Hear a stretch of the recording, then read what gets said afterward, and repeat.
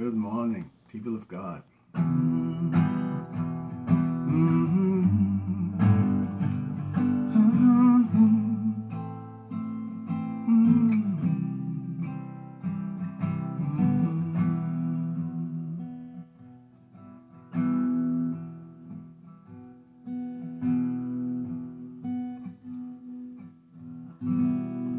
Hallelujah. Well, we're going to be reading from Hebrews 11. We're going to continue talking about faith. We left off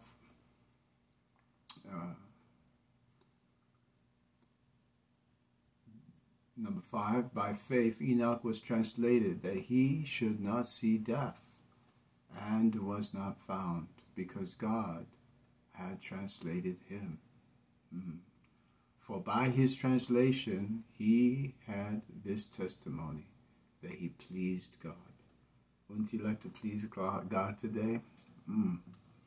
Hallelujah. We give you praise, Lord. Holy are you. Holy are you. Govern us. Release your angels to help us. Yeah. But without faith it is impossible to please him. For he that cometh to God must believe that he is, and that he is a rewarder of them that diligently seek him. So you have to believe that God is God, and you have to believe that he's a rewarder of them that diligently seek him. I remember when I started diligently seeking him, that's when it opened up for me, the realms of the Spirit and the realms of love that he has for you. Hallelujah. I'll continue here. I'm going to read about some other verses that talk about his faith. Yeah. Therefore I say unto you, what things soever ye desire when ye pray, believe that ye receive them, and ye shall have them. Yeah, this is Mark 11:24. Hallelujah. And the verses that I read to you before were in Hebrews 11, verses 5, 6. Okay. Oh, we missed one. Here's a good one. Hebrews 11, verse 7. By faith Noah, being warned of God of things not seen as yet, moved with fear, prepared an ark to show the saving of his house.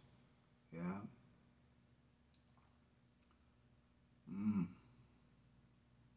Prepared an ark. Yeah. To save his house. Yeah. By which he condemned the world and became an heir of righteousness, which is by faith. Hallelujah. Praise your holy name. Ephesians 3:16 through 17. Yeah. That he would grant you, according to the riches of his glory, to be strengthened with might by his Spirit in the inner man. So there is an inner man, yeah, an inner person, an inner woman, yeah, inside of you, operating, whether you're male or female, and it's being governed by the Holy Spirit, and you must believe that he's going to strengthen you with his might, yeah, with the help of the Holy Spirit, that Christ may dwell in your hearts by faith. Yeah, you got to activate your faith to believe this, that ye being rooted and grounded in love. Yeah, love is like a cornerstone that helps you to go on in this life, being decent to one another, yeah, polite, respectful. Now faith is the substance of things hoped for, yeah, the evidence of things not seen. Hebrews 11:1, we did cover that. For we walk by faith, not by sight. 2 Corinthians 5:7. Hallelujah. Now the God of hope fill you with all joy and peace in believing. Yeah, you must believe, that ye may abound in hope through the power of the Holy Ghost. Yeah. So now God, the God of hope, He's going to fill you with all joy and peace in believing. You must believe that he will do this for you.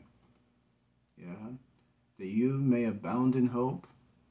Yeah. Continue in hope. Carrying hope in you through the power of the Holy Ghost. You're going to get help from the Holy Spirit. But let him ask in faith, nothing wavering. Yeah.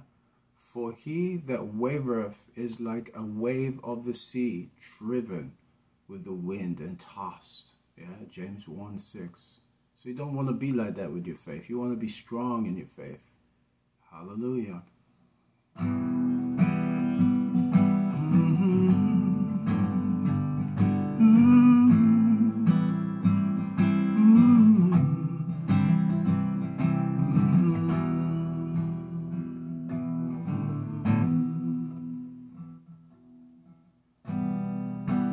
Love of God overflow, permeate our souls.